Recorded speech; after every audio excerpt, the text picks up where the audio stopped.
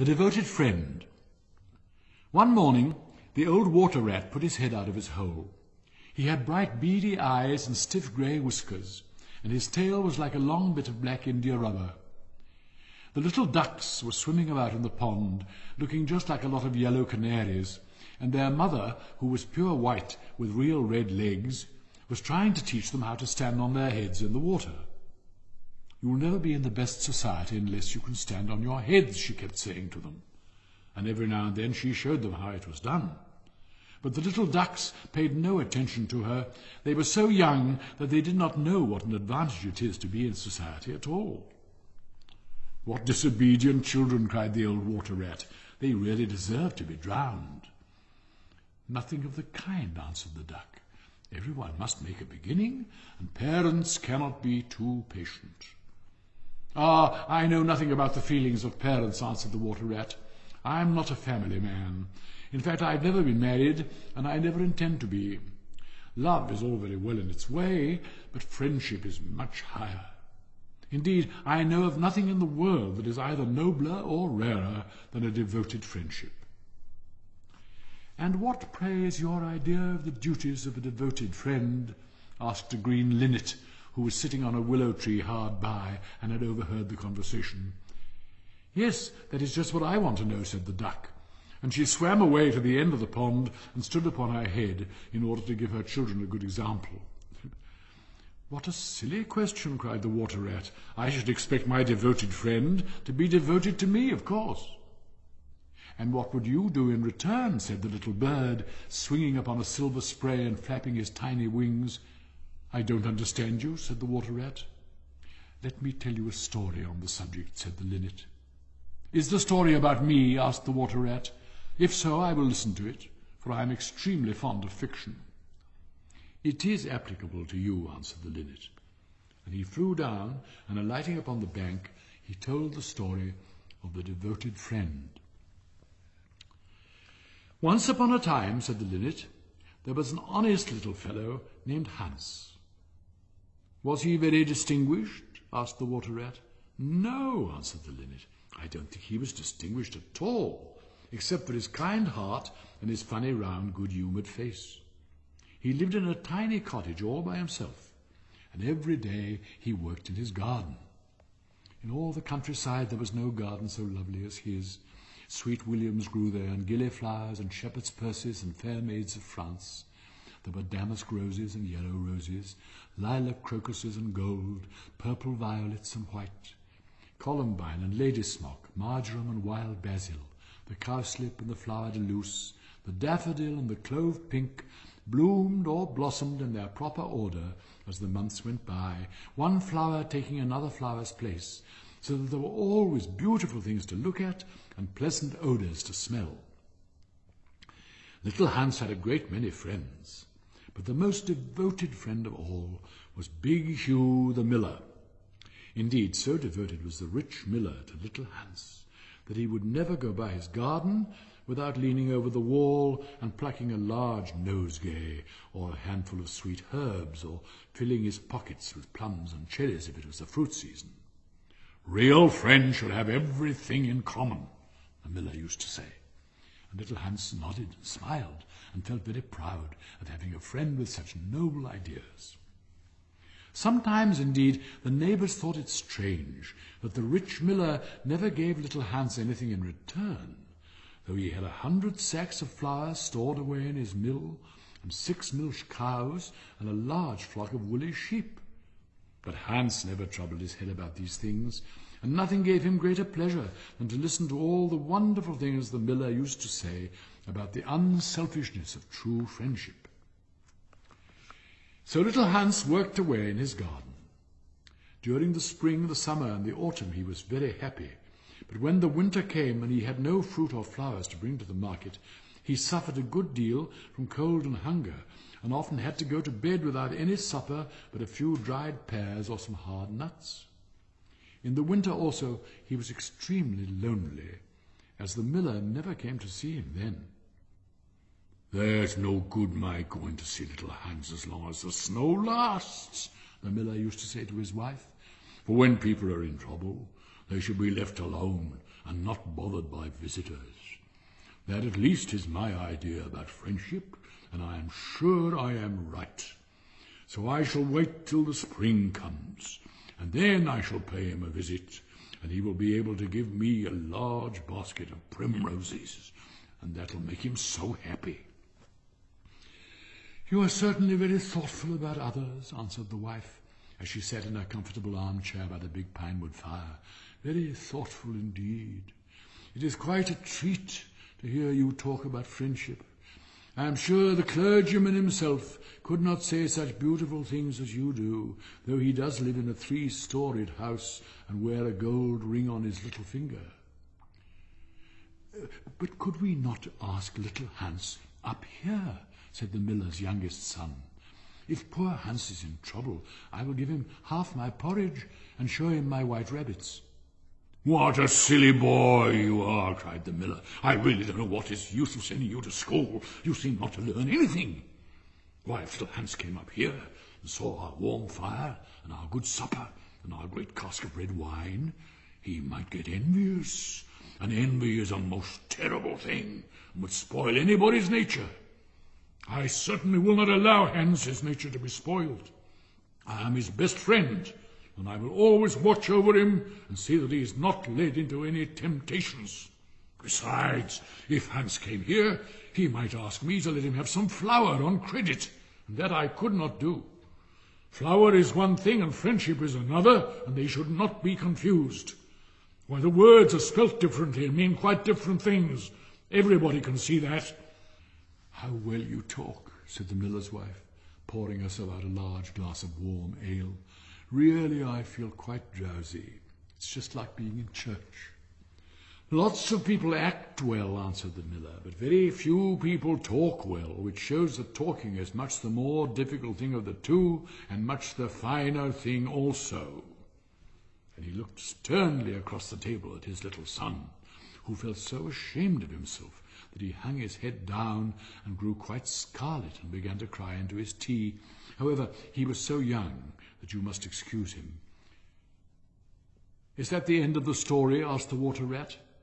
"Certainly not," answered the linnet. "That is the beginning." "Oh, then you are quite behind the age," said the water rat.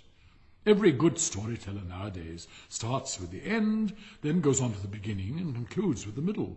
That is the new method.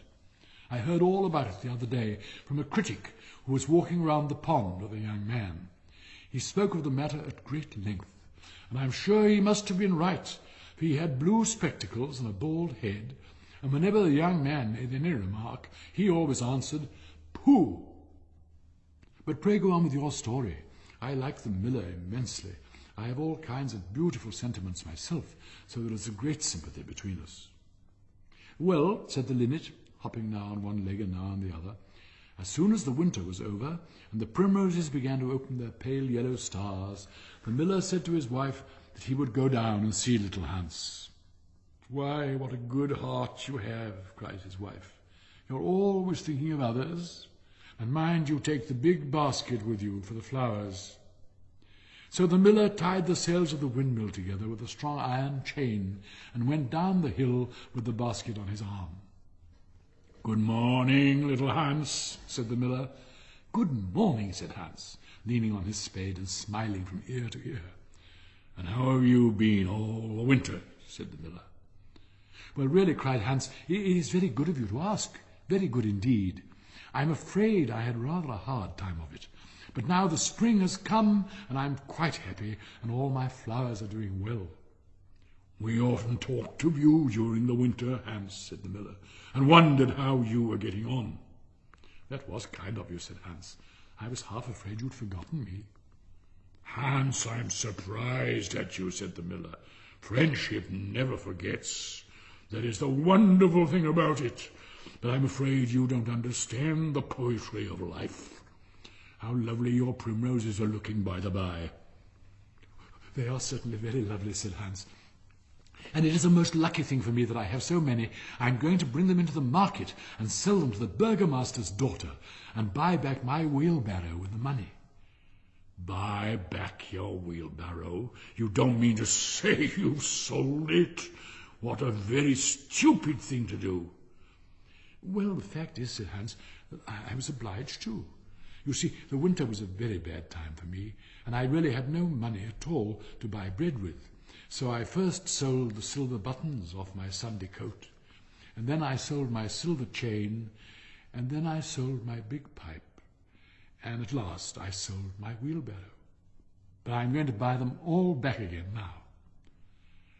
"Hans," said the miller, "I will give you my wheelbarrow. It is not in very good repair.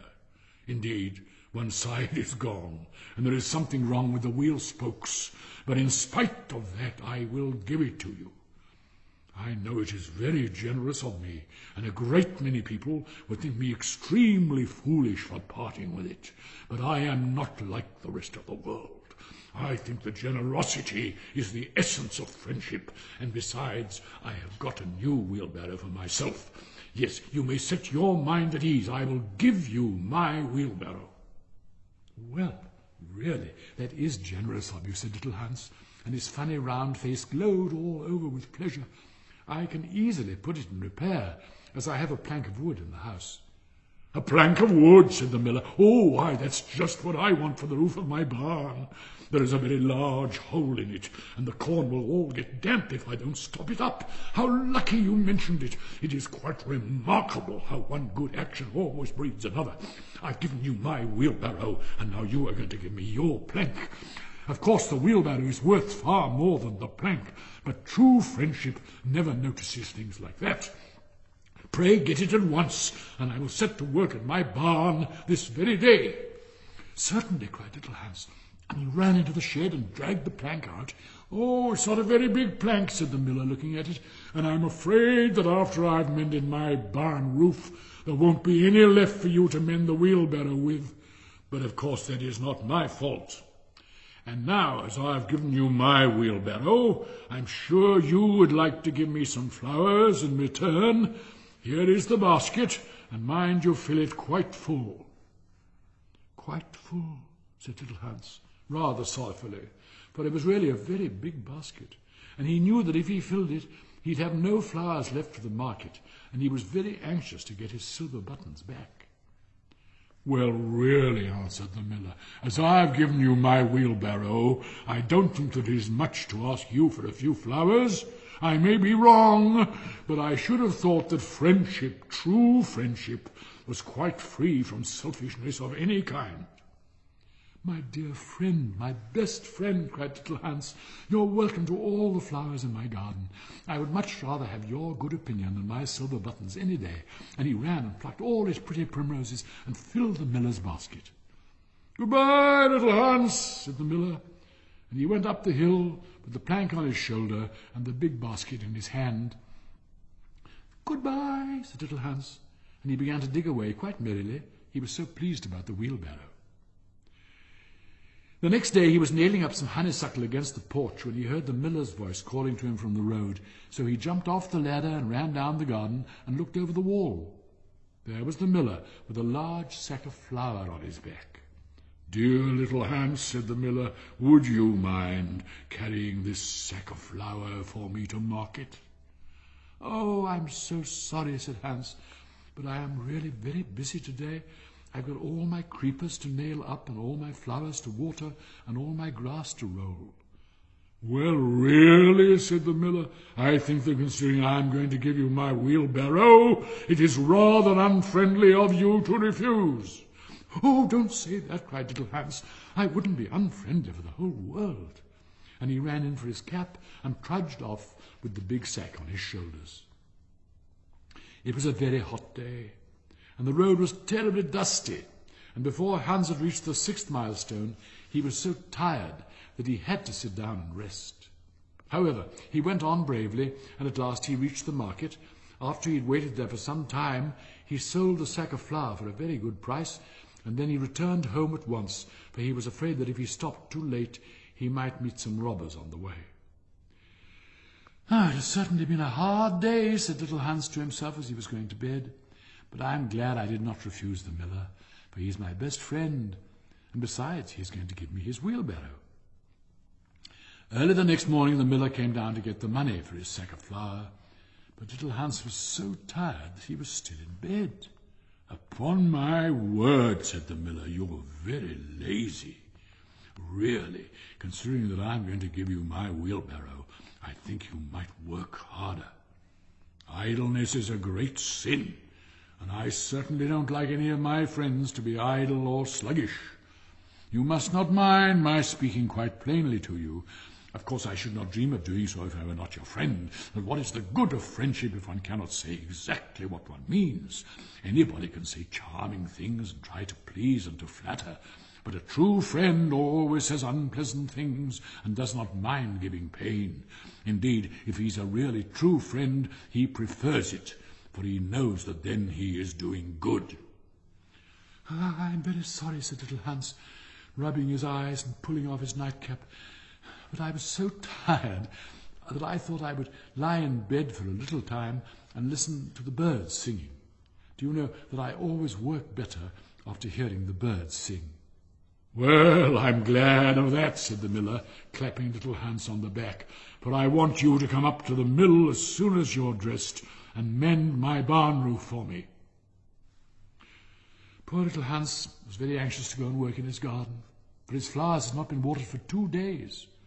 But he did not like to refuse the miller, as he was such a good friend to him.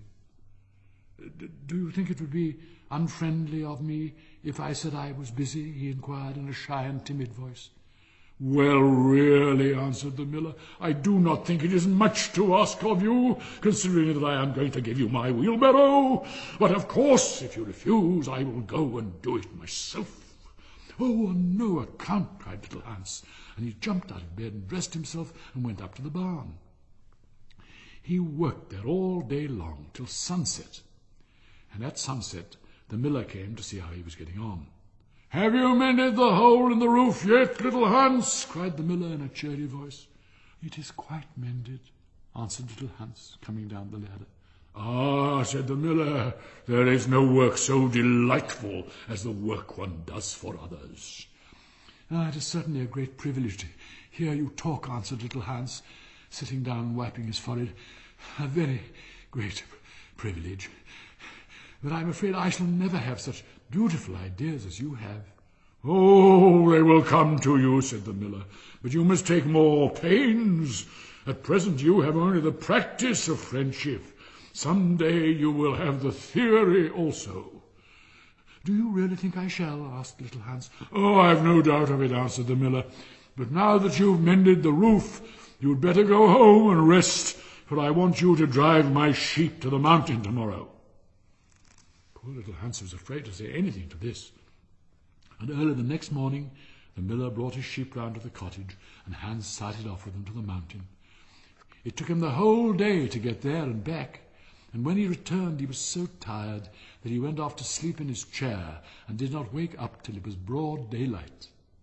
"What a delightful time I shall have in my garden," he said, and he went to work at once. But somehow he was never able to look after his flowers at all, for his friend the miller was always coming round and sending him off on long errands or getting him to help at the mill. Little Hans was very much distressed at times, as he was afraid his flowers would think he'd forgotten them. But he consoled himself by the reflection that the miller was his best friend. Besides, he used to say, "He's going to give me his wheelbarrow, and that is an act of pure generosity." So little Hans worked away for the miller, and the miller said all kinds of beautiful things about friendship, which Hans took down in a notebook and used to read over at night, for he was a very good scholar.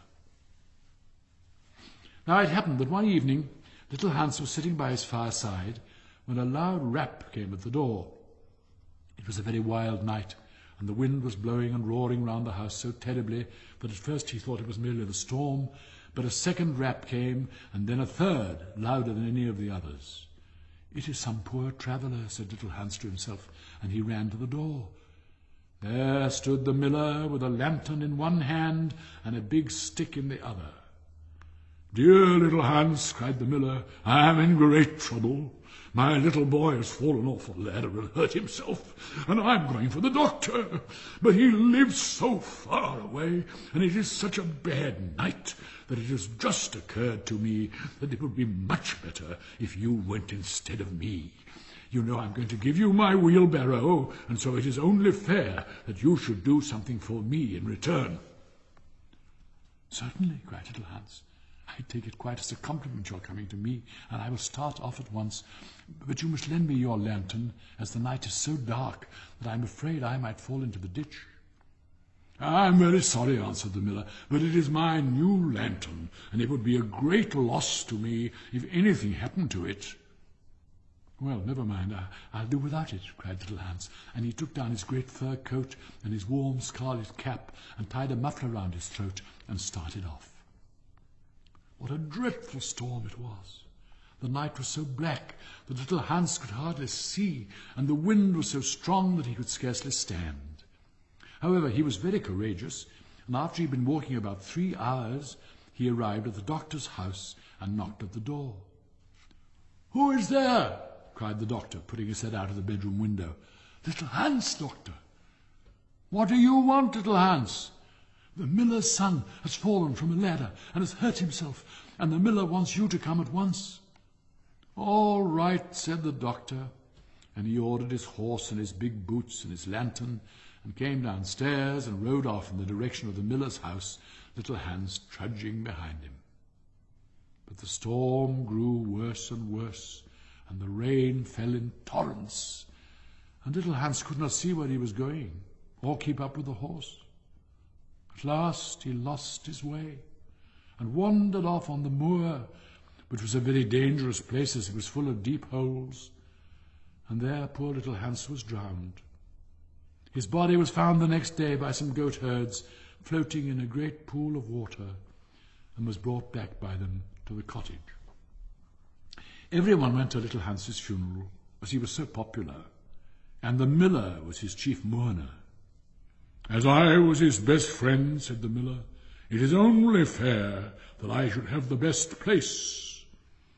So he walked at the head of the procession in a long black cloak, and every now and then he wiped his eyes with a big pocket handkerchief.